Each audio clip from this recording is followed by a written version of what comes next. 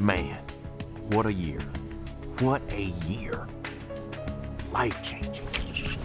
All the way from my home in Louisiana to the Great Lakes up north in Michigan. I did it. You know, I didn't do it by myself. It takes a team, man. It's all about the team. Nobody gets there alone. Nope. Man, thank you, Strike King.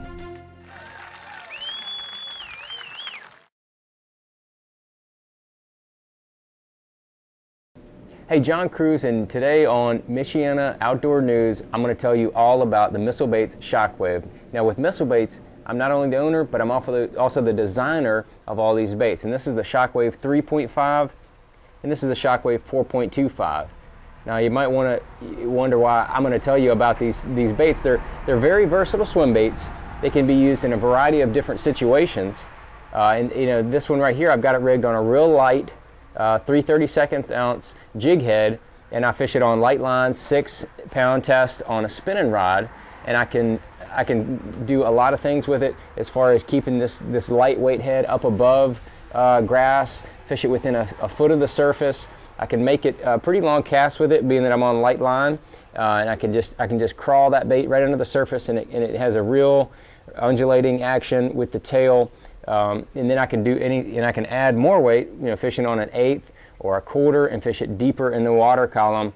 But the whole key to this small Shockwave is the tail, and the tail portion is really thin on the back end portion, on the boot part of it. And what that allows is it allows for a medium tail swing. That's what I wanted this bait to do. A lot of people fish the Kitech swim baits, very good swim baits, but they have what I call a wide tail swing.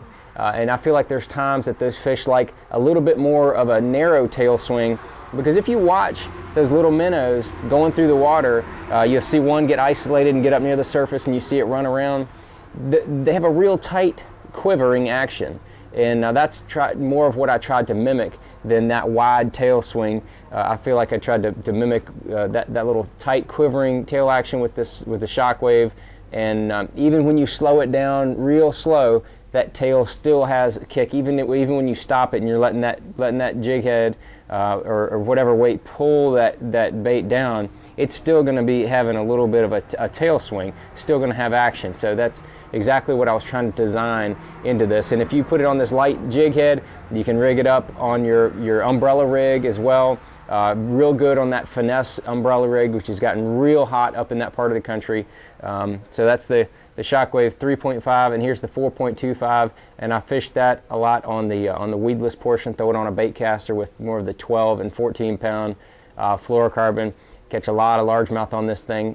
Catch a lot of smallmouth on this bigger one as well. And you don't lose fish with that big Gamakatsu extra wide gap hook. You know, caught a bunch of fish this year whenever we went up north on this, fishing over, you know, rocky shoals and things like that with that bigger swim bait. And it's always nice when you hook those big smallmouth. If you can get them on a little bit bigger tackle when you're tournament fishing, it is real nice to be able to get them on that 12-pound fluorocarbon on a bait caster. Get them in a lot easier than catching them on 6-pound on the lighter stuff. So that's the Shockwave from Missle Baits 3.5 and the 4.25. Definitely something that you can probably add into your arsenal, give you a little change up from what all the fish are seeing, and hopefully catch you a few more fish.